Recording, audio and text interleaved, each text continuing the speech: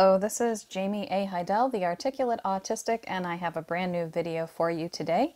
This one's going to go up a day early because I have plans this Memorial Day weekend, which usually doesn't happen, but it's happening now. Yay! So, this video is going to be called Why Autistic People Do That, video number 24. We can't hide our disappointment. So, this is something that I've struggled with my whole life, and I'm sure that other people on the spectrum have also struggled with.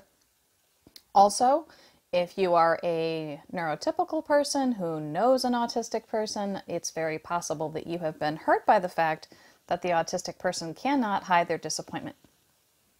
For one thing, autistic people do not like change in a routine.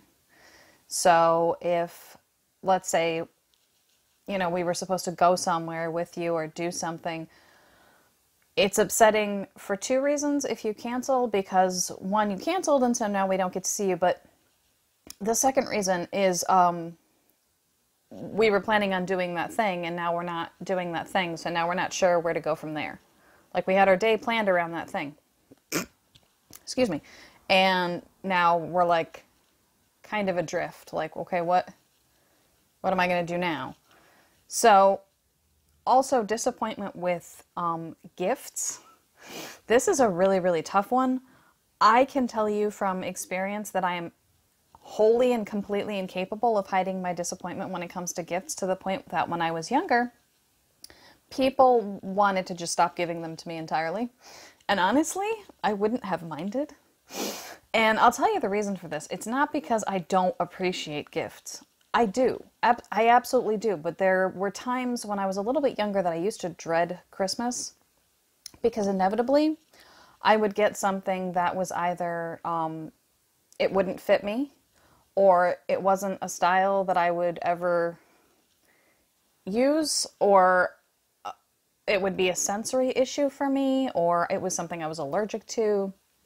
Like, let's say it was a wool sweater, or it was something with gluten in it, which I can't have, or it was something that I just never would ever use, or body lotion with all sorts of scents in it that I never put stuff like that on my skin because I'm too sensitive. And these are the things that I would get. And my disappointment was so deep about it that I actually was hurt by the fact that people who'd known me my whole life didn't understand that these aren't gifts that they should have given me, because there's, it wasn't that I didn't appreciate the thought. I just couldn't understand why they were giving me things that I couldn't even have around me.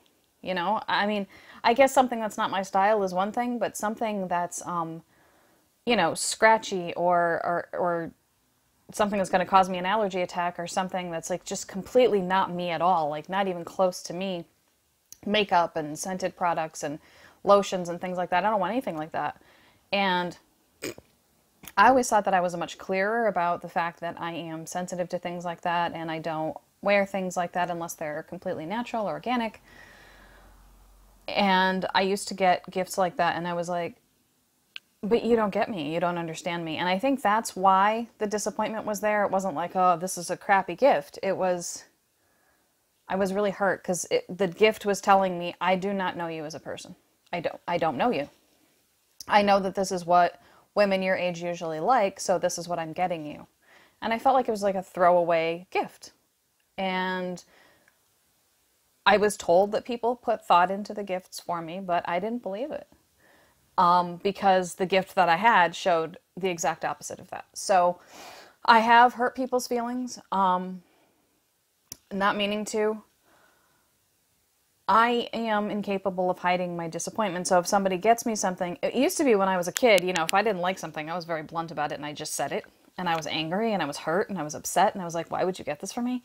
But, as an adult, I'm just, thank you or whatever. But there's no, I guess it's obvious that it's like, oh, thank you very much or whatever. Like I'm masking and I'm trying to be happy about it. I'm not happy about it, but I'm like, this is so awkward. And everybody, all the attention is on me too. Like, I hate that. So all the attention is on me and they're like looking to see what my reaction is going to be. And I have gotten gifts now. Now, this isn't to say that I haven't gotten good gifts, because I have gotten gifts that have made me burst into tears because I am so grateful that the person who bought it for me understands me.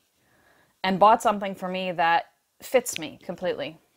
I don't mean fits me as in clothing, but like, you know, is something I can use and something that I would do something with. And again, nobody is purposefully getting me gifts that I can't use. It just happens.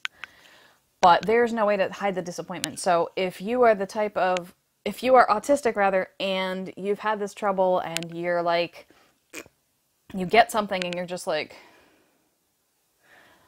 and everyone around you is hurt. I mean, you're hurt to begin with, and then everyone around you is hurt, and then the whole day is kind of ruined. And you get anxiety around gift giving times, especially Christmas and holidays of that nature, then you are not alone. I understand completely. I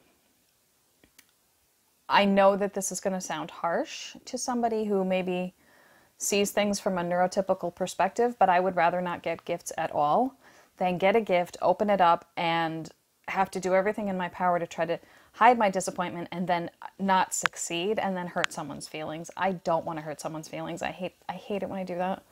So I know that for a neurotypical person or someone who's not on the spectrum, it can seem like we're being incredibly ungrateful, or that we don't care, or that's not the case. I just think that we are wholly incapable of hiding our disappointment, and we feel things very, very deeply.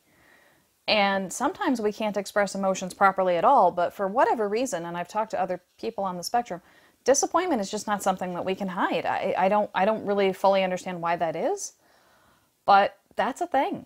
So if you are on the spectrum and you understand this, definitely leave a comment below. If you are neurotypical and you're like having a light bulb moment, like, oh wow, that person's not a jerk, they're just autistic, you know, comment below, let me know what you think. I think it would be great if we could figure out a way to reduce the incidence of disappointment and hurt feelings during the holidays, because that's just really rough. Or if you're getting a present for, you know, say a birthday, or you're taking somebody on a trip, or God forbid you surprise one of us.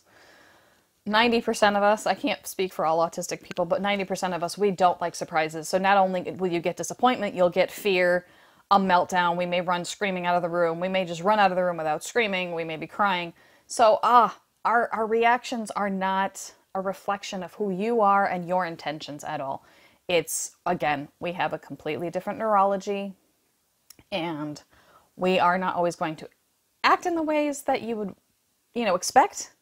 And I apologize on behalf of every autistic person in the world for any time you've ever gotten a gift for us and we've been like, because that's not the face that we mean to give you. And it's like, so I don't know, this one's kind of all over the place, but if you understand what I'm talking about, no matter what side of the spectrum you're on, no matter what your neurotype is, please leave a comment below if you are on YouTube or if you are on Facebook or anywhere else you see this video. And please like, comment, and subscribe. And that's it for this video. Thank you very much for watching, and I will see you in the next one.